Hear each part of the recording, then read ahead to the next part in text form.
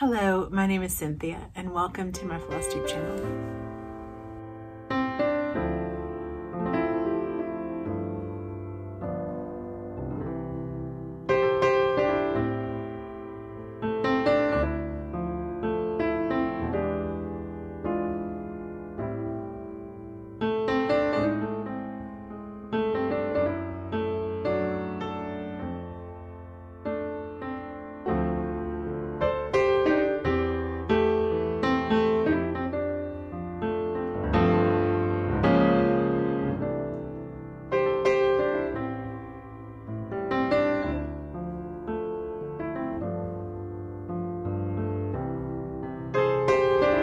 I'm happy to be here with you today to share with you my stitching, some things I've crafted and sewn and embroidered, and some plans ahead. It's Thursday, September 22nd, 2022.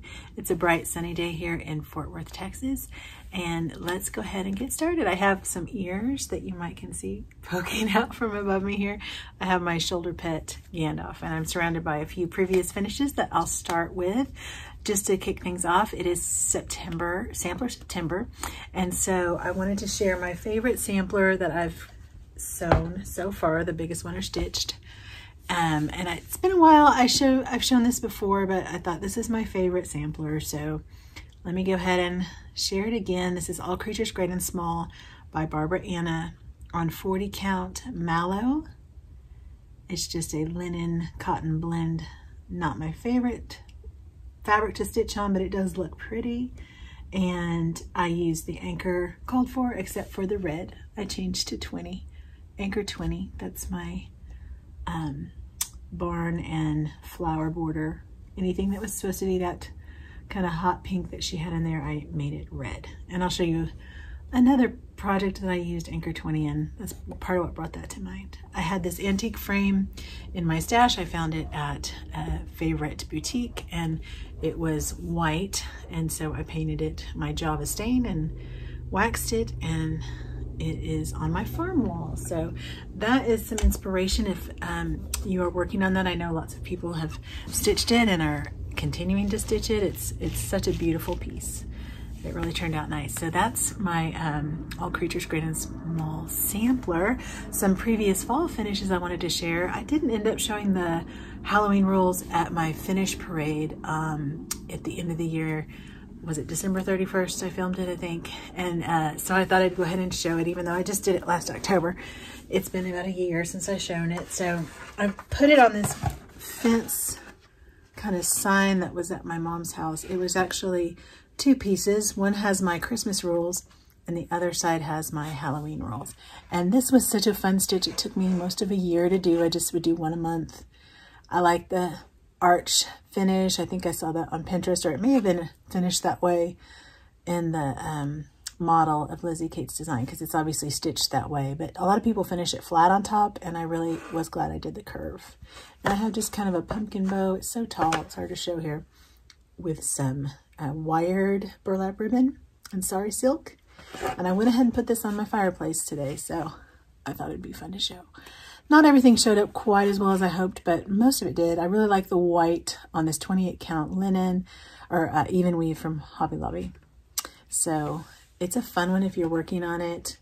It's also really pretty as a wall hanging. If I hadn't put it on this board, I would have probably done a wall hanging, because it's a lot. It's a really big piece, as you can see. That's why I didn't end up showing it on my finish parade. And I just knocked over my little pumpkin head guy. He's sitting back here too. This was last year's craft that I made with these long legs. I had him putting, or he sits on my fireplace because he's so tall and skinny. And you can look about him last year too. Some more details about him if you want to find out more. But that was a fun conversion I made from a scarecrow pattern into a pumpkin head guy, because I like pumpkin head people. So there are some previous finishes from the years past. With that, I had shown this already. Last video, I made this little squirrel with this, I couldn't think of the name of the color, this bittersweet fabric and the black and tan. I went ahead and finished a whip, and I didn't show this as something I was going to do, but this is kind of how plans work sometimes. You just go with it. I went ahead and finished kind of a companion piece to this, and it's funny because this is a teeny tiny little squirrel, and I got some questions about where that came from on Instagram. This was from the cookbook, the Nashville cookbook, and I don't know if it was this year or last year because it was a friend that I stitched this with. So it wasn't an actual pattern, it was just in the cookbook. So it had like a alcoholic drink, and it's a summer piece, but I finished it to look like autumn. There's Gandalf's tail. And so I wanted him to have a little acorn to go with, but obviously this squirrel is tiny and this acorn is huge, but I just really think this turned out so pretty. This is a freebie from the Work Basket on the Work Basket's website. I started it possibly 2 years ago. It's been sitting in a little Ziploc baggie, and I thought, I am not starting another fall small until I finish this one because I really wanted to have it done. I probably had like maybe I had the outline of the top. I didn't have any of this. This took a lot of counting. I think it's a really cute pattern if you want to look it up, but I will warn you, I almost had to highlight at first, especially because the leaves are just, you know, unstitched, negative space, and you have to have them perfect because they need to be symmetrical. Same thing with the Quakers. That is the challenge of a Quaker. It's perfectly symmetrical. In one way, it's easier because you can check and see immediately that something's wrong. I know I did like this square down one stitch at one point, and I looked and thought, oh no. So just continually be checking and keeping your symmetry on these Quaker motifs, but I think it's so cute. And it's a little bit large for a pillow, but I stuffed it with some fiberfill and some walnut shells just to kind of, fiberfill always makes the pillows kind of do that curve out on the edge, and it does a little bit, but when you put the walnut shells in there, it's kind of crunchy. They make a nice straight line. So I liked doing both. That way it's not quite so heavy like a doorstop, but it does have some heft to it. And I couldn't find a ribbon I liked. I was scratching my head. I put the twine on there first and didn't really like it, and I thought, well, let me just cut a strip of this fabric because I don't mind that it's unravelly and kind of raw edged, and make it into a bow. And I couldn't find my bulb pins either. I know they're around here somewhere. It was one of those things where I was in a hurry, and so I just put a regular safety pin in there, but when I find my bulb pins, I'll switch them out because they're an antique color, not a silver. That's just a temporary thing, but isn't that cute with just the fabric? If you can't find ribbon, cut a thin strip, probably with pinking shears if you wanted to, but mine are a little dull right now. So there is Quaker Acorn by Work Basket, a free pattern, not a bonus, but a free one. Here's another free one I forgot to show. This is one on Pinterest, and I can't remember if it's called Pumpkins and Pins. I have a freebie board that Celeste and I put together, and I'll try to link it down below, but I'm pretty sure it's on there in the autumn stitches. I know Ginger Shill did this one too. It's over one stitching, and my Pumpkins and Pins is not perfect, but it's good practice. And it's just a cute tiny little one that I used some Kansas Troubles quilt charm packs pieces for, and some hand-dyed corduroy that I made. And then I have some pretty ribbon on the side. So these are kind of, I guess the reason I pulled them all together, they kind of sit together, this little trio now. So, you know, I like things in threes. So those were fun to make, and I'm glad to have this finish done out of my whip pile. The other thing that's been in my whip pile, not necessarily as a finish, well, it was a finish. I needed to just fully finish it. This embroidery piece I did last year, and I hadn't done the coloring on it.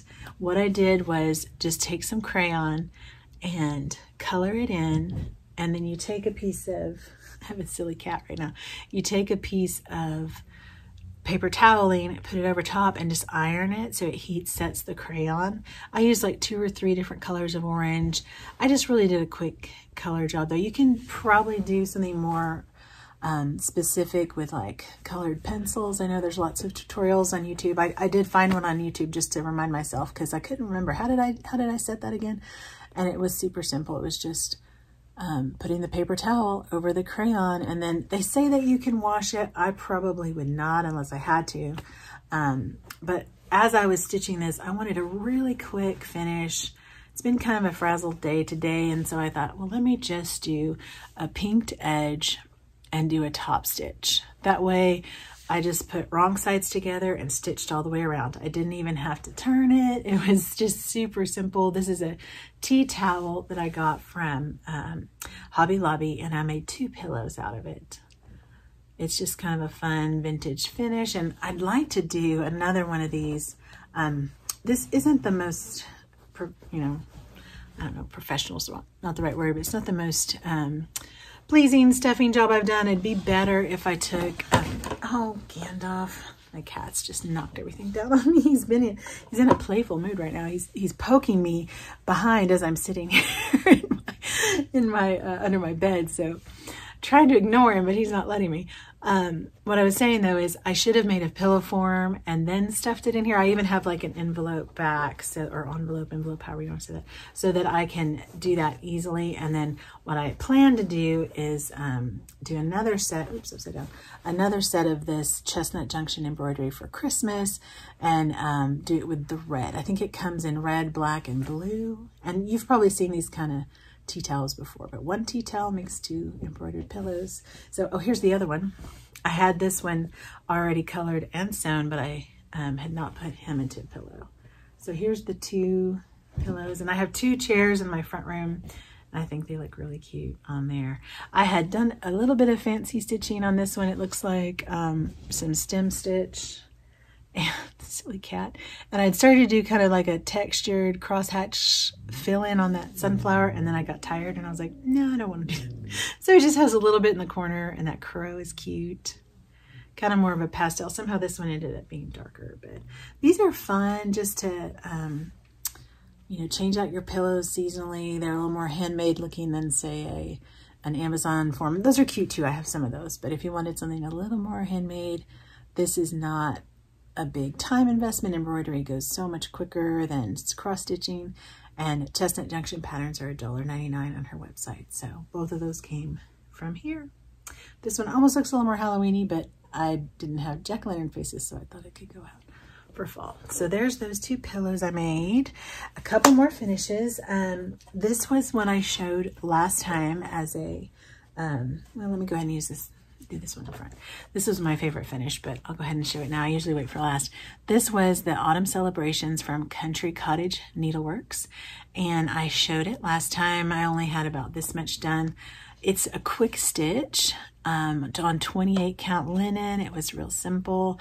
I did make up my own colors other than I think those tree trunks and pots and let's see. No, I think those are the only 2 called for colors. The rest I used, oh, and 3378 is that dark border at the bottom. I used some of Frankie's flosses here. This Wicked Stepmother one is this kind of variegated leaves one. It's so fun to use those fall flosses that are kind of funky looking, but they work great for a leaf. And I used my Anchor 20 as my favorite red. In fact, I ran out of my Anchor 20 and ended up using for these pieces one that I dyed myself, and I was like, I really do like that color because it matched. I couldn't tell the difference. I used my same bow for my summer celebrations and just glued this little pumpkin from Dollar Tree on top. I was feeling kind of lazy. I wanted to keep this for summer, but I'll just do another bow next summer. So that makes 2 of these complete. I do want to do the winter one with a snowflake, and I'll do it on probably some blue fabric with white snowflake. But this window pane made it kind of different. It's a little bit hard to photograph, but it shows up really nicely in person. And I have it on the same background for the, you know, just the ticking from Hobby Lobby. And that way, oops, that way it'll go the same background every season. Oh, and the button on there, I went ahead and splurged. It's only like $1 something on ABC or on 1 2 3 Stitch, and I got the whole thing finished and photographed, and then I realized I didn't put that button on. It's supposed to be sewn on, but all I did was take a little dot of E6000 and just top it right on that house, because I was like, I do want that on there, and I do think it adds a little something. There was another one that was called for. There's like a leaf that could go here, but I just got the bird. So there's Autumn Celebrations. Like I said, it's a 28 count linen called Window Pane. It was a gift from a sweet subscriber. Thank you so much, Pam. And I am glad to have that one in my window. The last one I have back here behind me, I hinted at in my last, or I didn't hint at, I showed in my last video. I wanted to do the finish by Priscilla and Chelsea where you just do the stitched O, and I still intend to purchase the holidays of this design. I didn't need it yet though, because all I ended up doing was getting the chipboard letters from Hobby Lobby. They're just like maybe $1.50 a piece, and sometimes you can get them on sale. I painted them black. They come in white. I used vintage cloth from Lori Holt that a sweet subscriber gave me several packages of. It looks almost like a burlap. It has some over-dyed kind of quality to it. Now, my mom always said when she would watch my videos, she would say, Cynthia, don't tell people about your mistakes. You can't really tell. But the reason why I do is because I don't ever want to come across as being perfect, or not that I do, but I want to be an encouragement of, it's okay if things don't quite turn out. Sometimes I just want to quit. You know, when I realize I've made a big oops, I just want to throw it in the trash and think, I'm not finishing. But you know what? Persevere. It's not that bad. I stitched my embroidery on the wrong side of the vintage cloth. So I was so careful with my letters. I was like, okay, make sure you have one side is screen printed with the, kind of like Vintage Country Mocha is. One side was screen printed with the modeling and one side was not. And I accidentally embroidered my O on the wrong side. But you know, from a distance, it is a little bit lighter, but it's not terrible. And this is going to be the one that I switch out. So when I do like my Santa, then I'll make sure I have it on the correct side. And I don't know if I can use this vintage cloth for Priscilla and Chelsea's pattern, to be honest, because it's 10 count. And I got to looking at how big those holes are. When I do the Santa and stuff, he might end up being like this big. So I might put a piece of 14 count Aida that I can find as close to that color, or dye it as close as I can, and just have it not be the same count. From a distance, I don't think it'll matter, because I'm thinking I'll put this, where I have it right now is kind of on top of a TV cabinet, so it'll be up high. But it was so fun, and I did make this, oh, I have to make sure that the magnets, yeah, they do. I did make this with washers so that I can swap it out. So I'm glad I finally got that done. It took some doing. It's super simple, but it's a lot of cutting, and not my favorite part, because these are not perfectly square. I used my rotary cutter. I took my time. I tried so hard, but I still didn't get it quite perfect.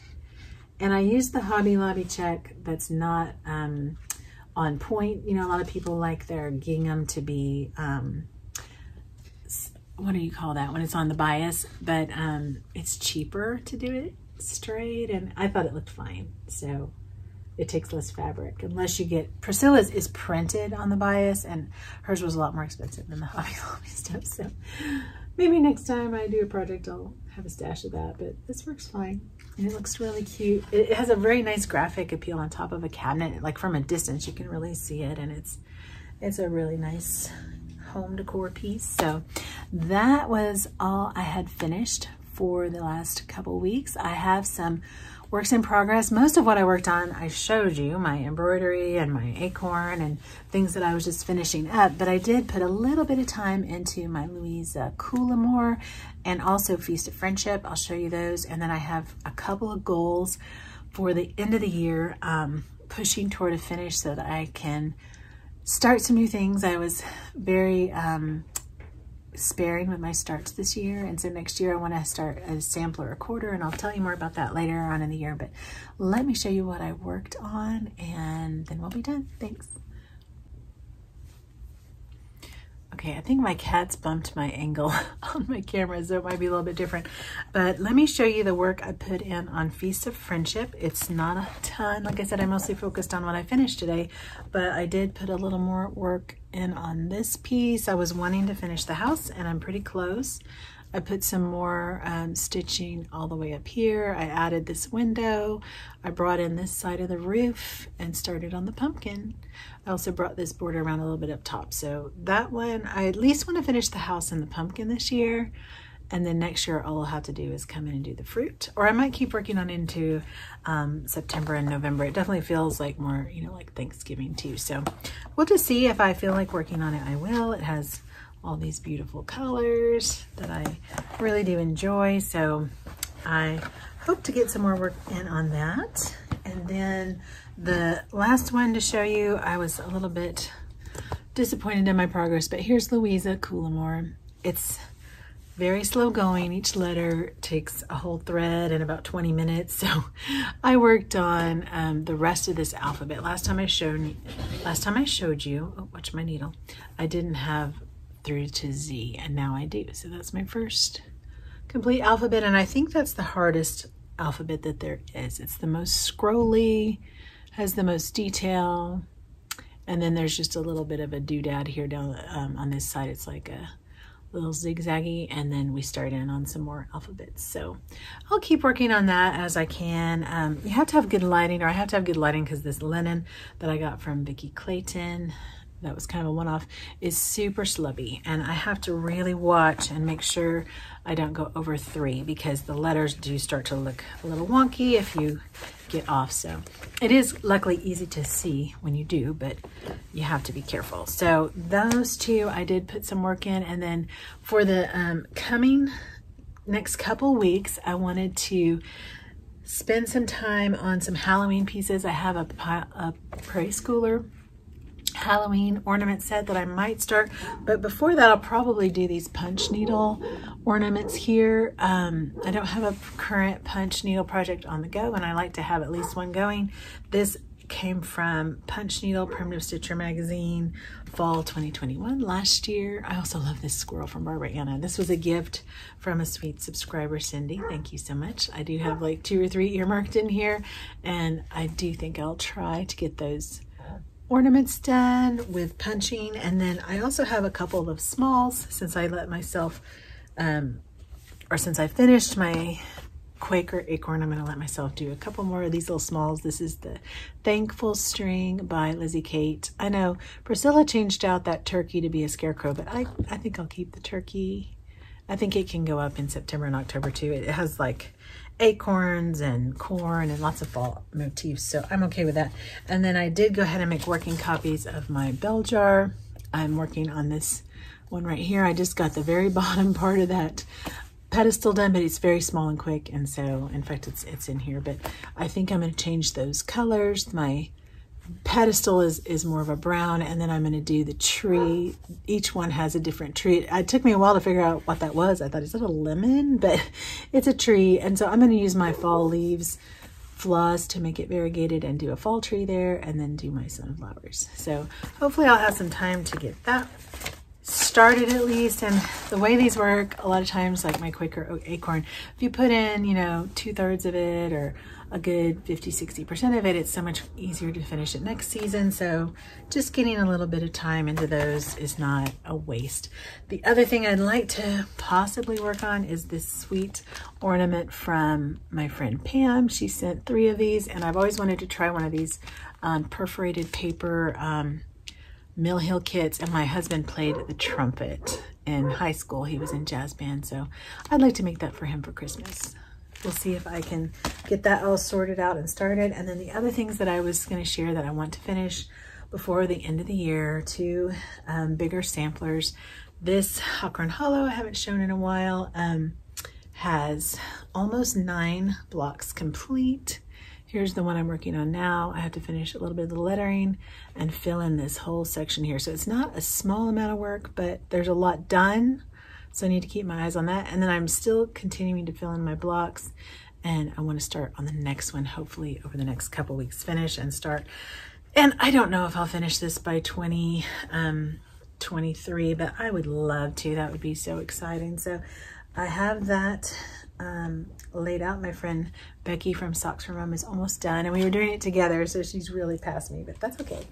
And the other one, I feel like I have chance of finishing this. I'm changing the lettering, which is taking me a little bit longer, but I did feel a pull back to my Christmas at Hollyberry Farms. I hadn't shown this part yet. I finished the top. I did make it all the way around, and I'm going down now. So those holly berries are intense, but I'm over halfway done now. If I could just keep going down, and I have to do it a certain direction. I don't know what it is. The fact that I like to have my stitching going up, and the way that I was able to keep them in line, I can only go one direction. So I have to finish that before I can really start putting in those other side elements like the lady and the tree. I always base things off of the border. So that means I have to keep going on that border. It's a little tedious, but the house was the hardest part. So I feel like once I get the border done, surely I can finish this year. I want to have it up on my wall. It's so pretty. So those two samplers I really want to finish, as well as my 12 days ornaments. I got some charms off of eBay that have the numbers 1 through 12 with a little, like a charm of each verse of the song. So that'll be really fun to finish. And I've kind of stalled out on it. So those are my 3 things for the end of the year. Hollyberry Christmas, Hawk Run Hollow, which is a stretch, and then the 12-day ornaments. I really think I can do the Christmas pieces, and I'll try to get started on those. Thank you for spending time with me today and letting me share all of the things I was able to accomplish. I hope you are having a good September and that you are well. And as I end all of my videos in the book of Psalms, chapter 90, verse 17, it says, "May the favor of the Lord our God be upon us and establish the work of our hands." Thanks for watching.